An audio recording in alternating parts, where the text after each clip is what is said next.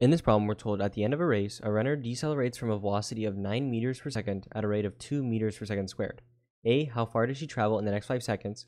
B, what is her final velocity? And C, evaluate the result. Does it make sense? Right, so the first thing you always want to do when solving kinematic problems like this is draw what's going on.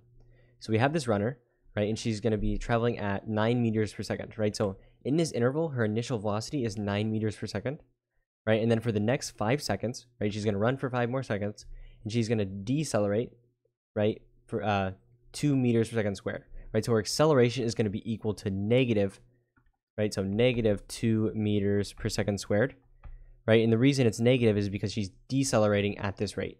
So her acceleration is negative 2 meters per second squared, right? And then she's going to reach something right here, right? And she's going to have some velocity, which we don't know.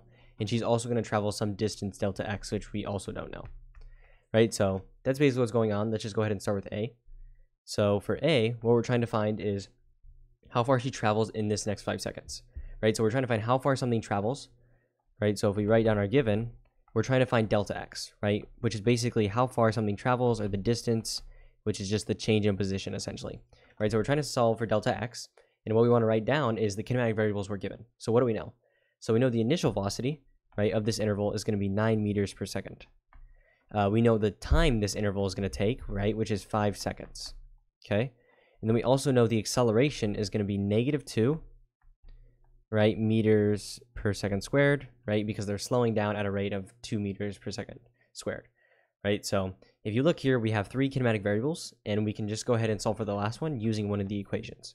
So if you look at the equations, the one I think we should use is C, or the third one right here, right? Because notice we have v sub 0, we have t, and we have a. So what we can do is solve for delta x, which is what we want to find, right?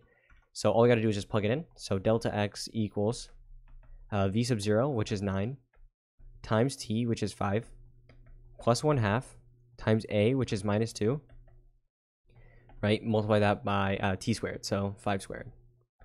So if you want to go ahead and plug this in, you want to do 9 times 5, and then plus 0.5 times minus 2, and then times 5 squared,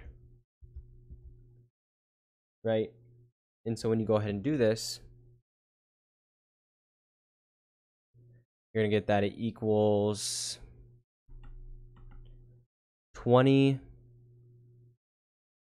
meters. So delta x equals 20 meters. That's going to be, right, how far they travel. So this is your answer to A. So that's going to be your answer to A. Let's move on to B now. So that's how far they travel. B, we're trying to find what is her final velocity. So for this one, notice we solve for delta x, but instead now what we're going to do is solve for V. So all the variables are the same, right? We can rewrite the given, but we're solving for the final velocity this time, right? And so notice we have v sub 0, we have t, and we have a. And so if you look at our equations, the one we're going to use is v equals v sub 0 plus a times t. And the reason we're using that one, right, is because notice we have v sub 0, we have a, and we have t. So what we can do is solve for v, or the final velocity. So v is just going to be equal to v sub 0, which is 9, plus a, right? So plus a negative is just minus it. So minus 2 times t, which is 5. So when you do this, you're going to get v equals minus 2 times 5 is minus 10. 9 minus 10 is just minus 1. So minus 1 meters per second. So this is going to be her velocity, right? Her final velocity at the end of this interval. So this is your answer to B, minus 1 meters per second. Now let's move on to C. So for C, they're asking, evaluate the result. Does this make sense? So let's think about this, right? So her velocity is going to be equal to negative. And what does that mean?